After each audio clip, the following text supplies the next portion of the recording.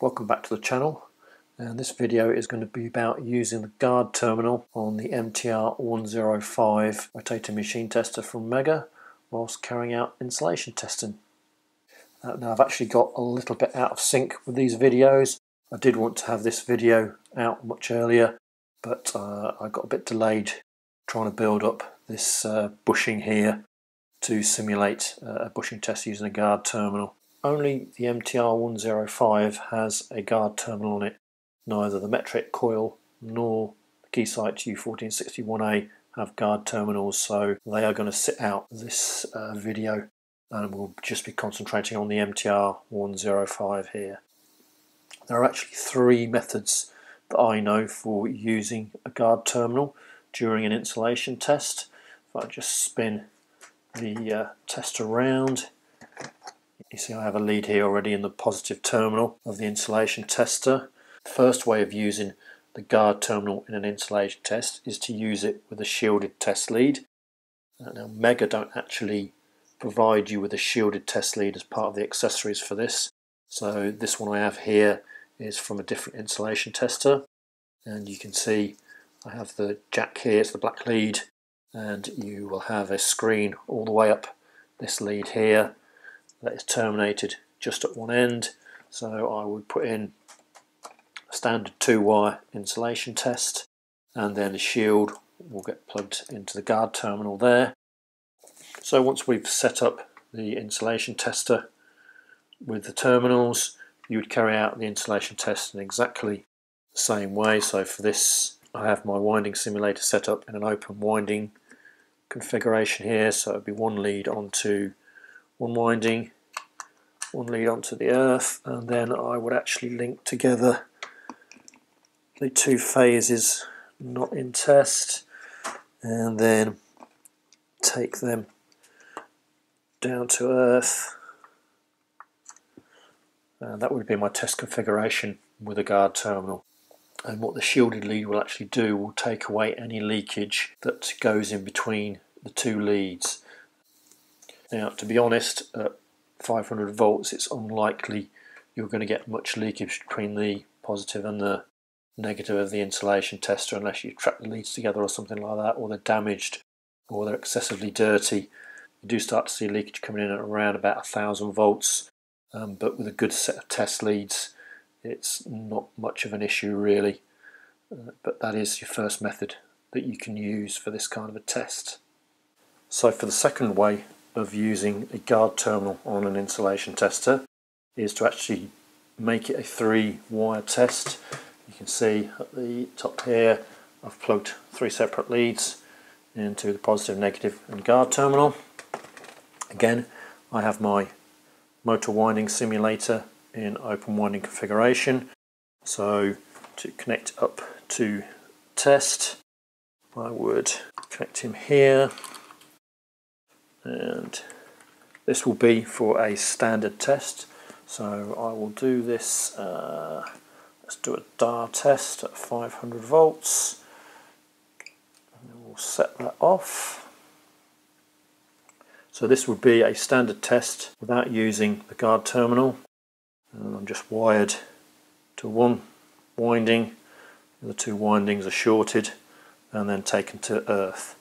Now a motor will actually have, as well as leakage from each phase to earth, you will actually have in open winding configuration leakage from one phase to each of the other 2 phases. And on my winding simulator that's actually created here by these set of links here, so I can remove that if I want to. On this occasion I've got it in circuit, and this test that I'm doing now will measure the overall insulation resistance of this phase to earth and this phase to the other 2 phases via earth. Okay. There's my final reading, a DAR of 1.61, 6.92 mega ohms at 30 seconds and 11.5 mega ohms at 60 seconds. So what I'll actually have to do now is short this for a period of time so that I remove any residual charge in the circuit.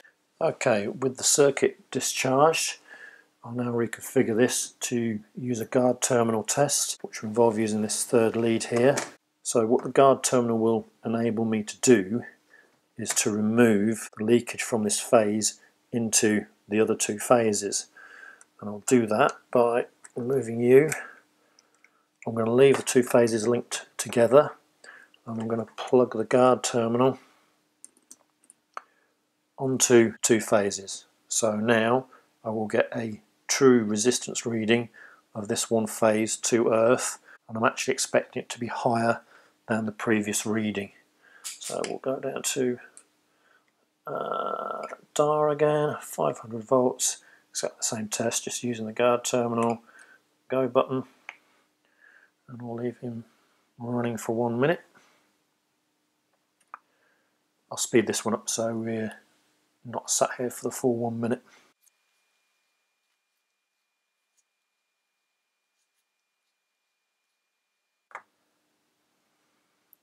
Okay, so that's the test completed, and you can actually see now my DAR ratio has gone up, and my final reading, which was 11 megohms before, is now 20 megohms, so nearly double what the previous reading was. And that will be the true insulation value of this first phase going down to earth. Now what I can also do is change this configuration around to give me some more diagnostics. So instead of taking these two phases into the guard terminal, what I could actually do is put this onto one phase, and I can do a phase-to-phase measurement, and I can then take this one down to earth, and I can put guard terminal onto the chassis, and that way I'm measuring the true insulation value between these two phases, and everything else, any other leakage from phases to earth or between either of these two phases to the third phase, will be discarded. So you can use this for more diagnostics during an insulation test. To be honest, it's fairly rare to do this kind of testing at low voltage using the guard terminal. Okay, so that's that one. The final way of using a guard terminal on an insulation tester is when you're testing around bushings. So the next demonstration of using the guard terminal will be testing this bushing, and the actual, what I'll do is just drop this connection off here. So this is set up as a standard bushing feeding into a piece of electrical apparatus. The circuit will be going through on this connection here, and there will be a leakage from the circuit into earth that we will be able to pick up with this test. And unfortunately, as you will see, I'm going to struggle. This is M16 and the grippers don't work, so I'll have to use a crop clip which isn't supplied with the MTR105, and I can clip him on. And instead of doing it down, I'm just going to do a time test on this one, because this is just straight normal resistance testing now. Hit the go button, and this is a 30-second test, but it should stabilise very, very quickly.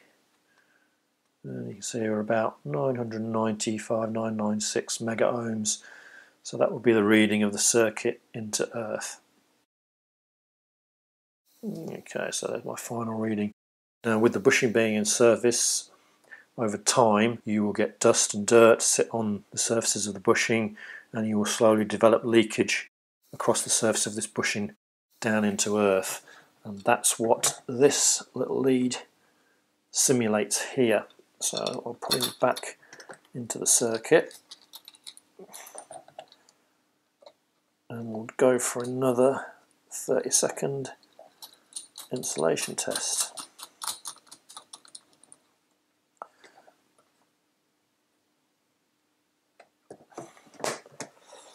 Put him on there, and we'll just repeat the same test again, and this time we should get a lower reading.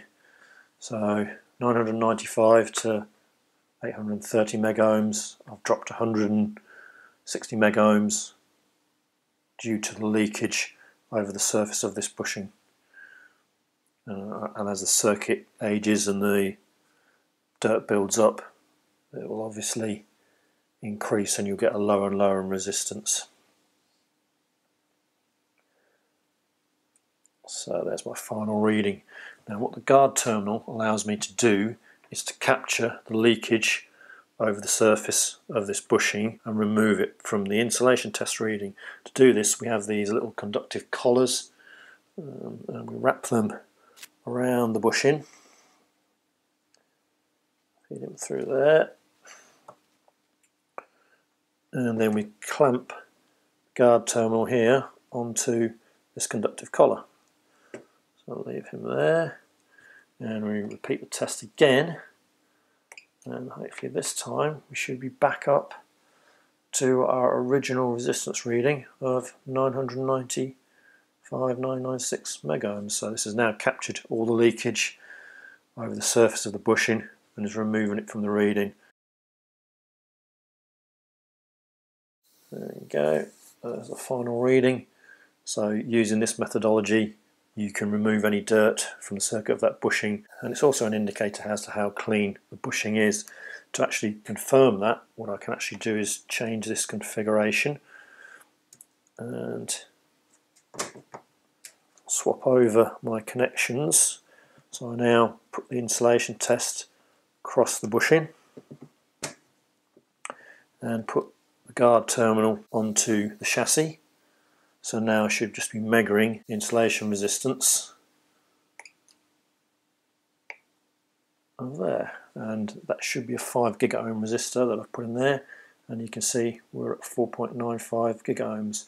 So that's an indicator of the leakage across the surface of the bushing and can tell you the condition of the bushing, whether you need to clean it or not. Okay, so that's that one there, 4.95, and what I can actually do, I'll have to swap over the crop clip because he won't go on. If I put the guard terminal onto the circuit and do the insulation test to the chassis from this point here, so there, you can see I'm at 68 megohms, so I've got much lower resistance over the bottom half of this bushing than I have over the top half, so that to me indicates that there's more dirt over this bottom half. I should concentrate on the cleaning actions over this bottom half or between wherever I've placed the collar and doing the negative terminal of the insulation test. That's that one finished. Okay, so that's it for this video. Fairly short, just some test methods that you can use when you're using a guard terminal on an insulation tester. It's fairly unusual to have a guard terminal on a low voltage or 1000 volt insulation tester. You don't usually use those techniques at this kind of voltage level. If you get up into testing at 2.5, 5, 10 kV, then you can make good use of the guard terminal. But it's a facility that Megger have put on there, and it can be used to give you extra diagnostics on certain pieces of apparatus should the need arise. So that's it for this video. Thanks for watching. I hope you found it useful. If you did, please give it a like, and I'll see you again in the next video.